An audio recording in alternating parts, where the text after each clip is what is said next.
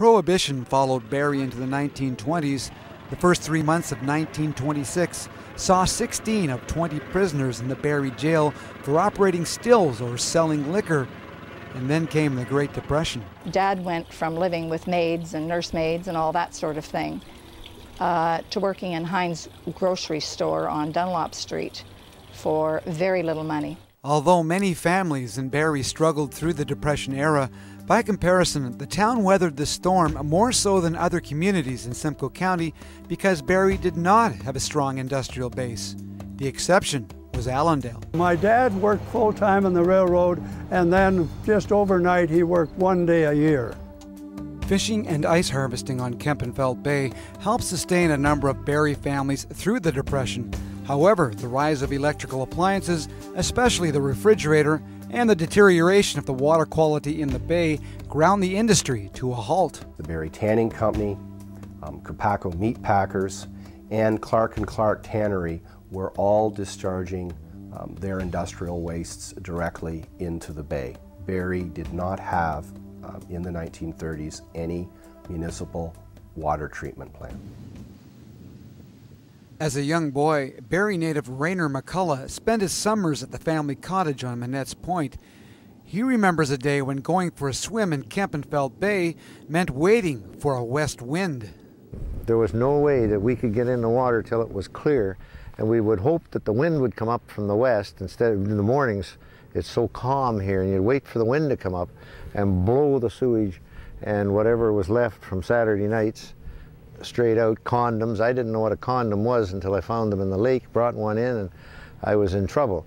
That was the sewage plant. In those days was just the lake. Over the years, Barrie's waterfront has undergone a number of physical changes leading up to present day. Osmond J. Rowe, city solicitor for Barrie from 1948 to 85, among other distinctions, was a member of the Barrie Harbourfront Committee and the Centennial Park Committee in the 1960s.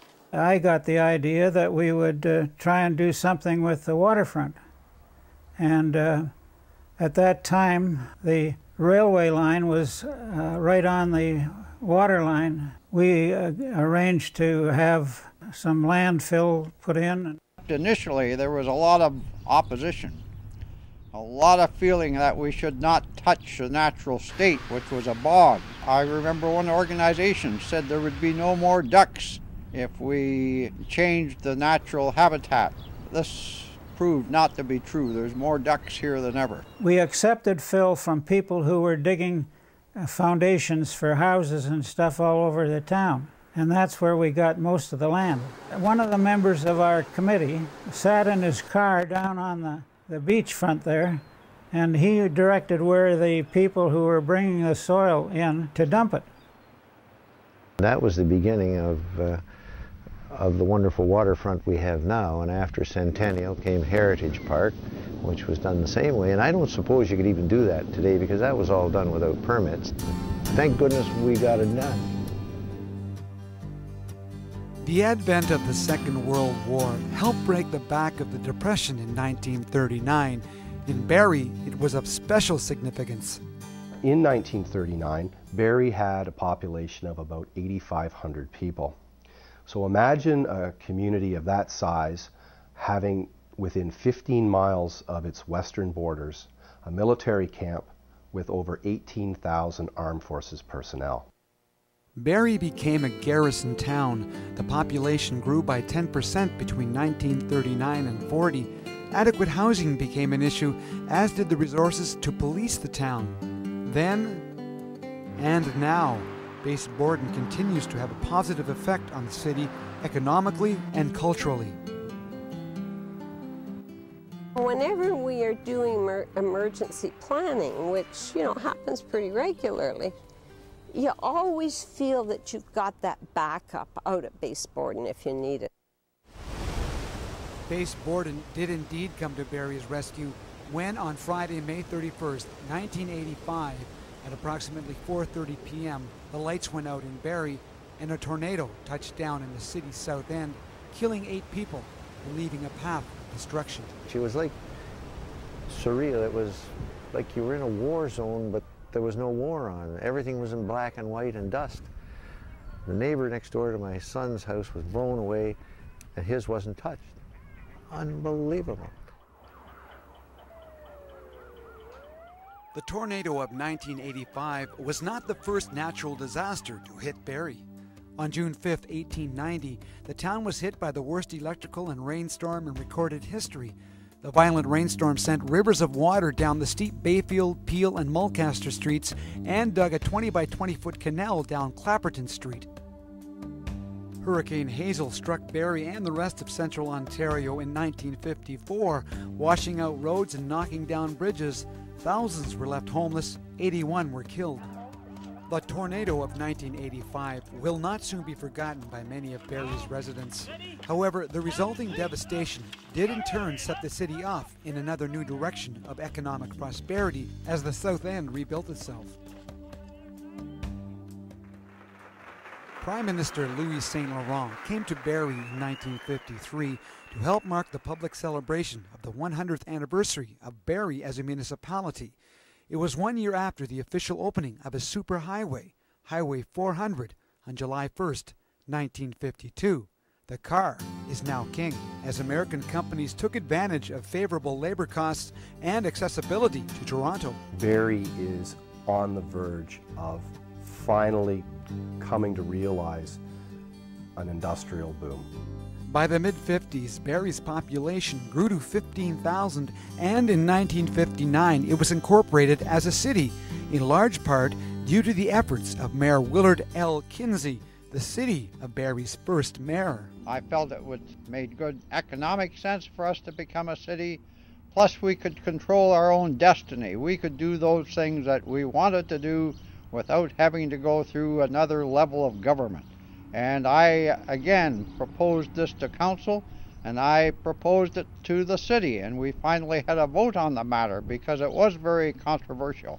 And the vote won by a large majority, and we became a city. I wanted our people to be a positive people, to think in a positive fashion, and to be very happy and proud of our city. Kinsey also realized the importance of an industrial base for Barrie. As a result, much of his time was spent traveling throughout the United States, trying to interest American industrialists to relocate to Barrie. From industries visiting our city and seeing the enthusiasm of our people, why they came here and established themselves here. If you had the chance to be mayor again, would you? I would do all kinds of things. I still have ideas. Thanks. In the space of a year, Barrie's population grows by 5,000, totaling 20,000 in 1960. Land for housing development and industry is in demand. Sunnydale Park in Barrie could just as easily have been part of that development. Once the site of a 9-hole golf course, its members wanted to move to another location. The year is 1968, and many are hoping the city would buy the land for a passive park with a price tag of $278,000. 12 of 13 members of council, including the mayor, said no. Alderman Dorian Parker said yes. I said to Alderman Jack Garner at that time, was there any way that he would support it? And he said, no, it was a done deal. And I replied, I doubt that, Alderman Garner. Alderman Parker then acquired the services of Dr. Ted Beaton to head up a citizens committee that would be responsible for raising the necessary funds to save the park. We then set out with a threefold mandate: raise money, arouse support and involvement, and put our foot in the door and keep pushing. Although the campaign fell short of the intended goal of $61,000, council took notice. We achieved a sense of community, and I think that really impressed council. We raised approximately $34,000. We got another 17.5 acres added to a 36 basic acreage. And finally, by 1971, after 3 years, with much more debate, controversy, the council agreed to vote on keeping the whole thing, so Barrie got Sunnydale Park of 110 acres. Dorian Parker was a feisty alderman. And she was the catalyst in this entire Save the Park campaign. She was the one who stood up alone in council. She was the spark plug. When I see that sign, it sends chills up the back of my back. I'm very proud. I'm so proud it makes me chilly.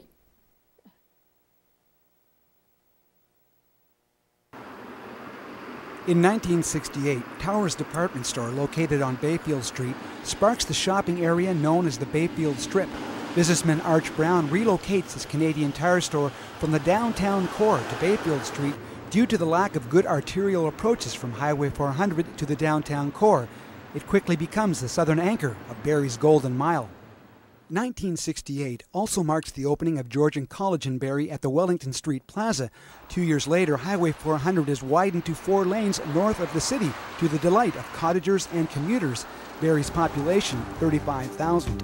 On January 1st, 1987, the city annexes 942 acres from Innisfil Township, and Barrie grows to 51,000. The 1990s sees tremendous growth, with a new hospital constructed adjacent to the relocated Georgian College. And by the end of 1990, 100,000 people make Barrie their home.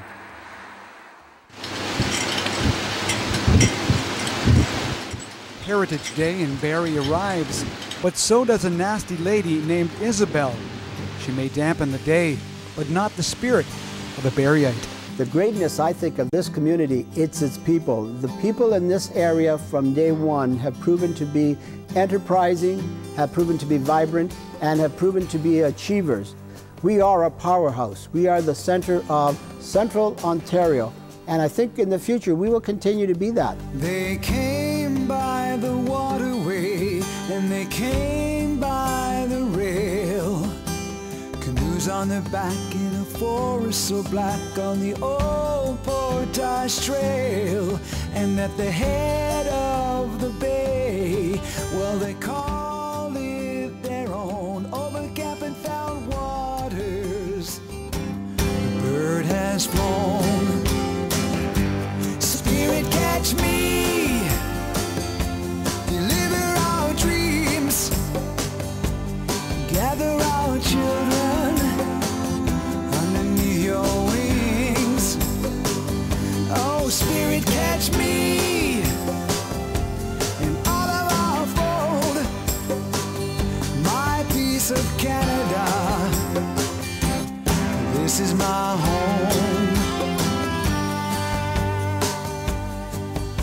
The railway had come and a new day had dawned. The steam brought the dreams and the ways and the means and a spirit that burned like the sun. In this time of our own, in this place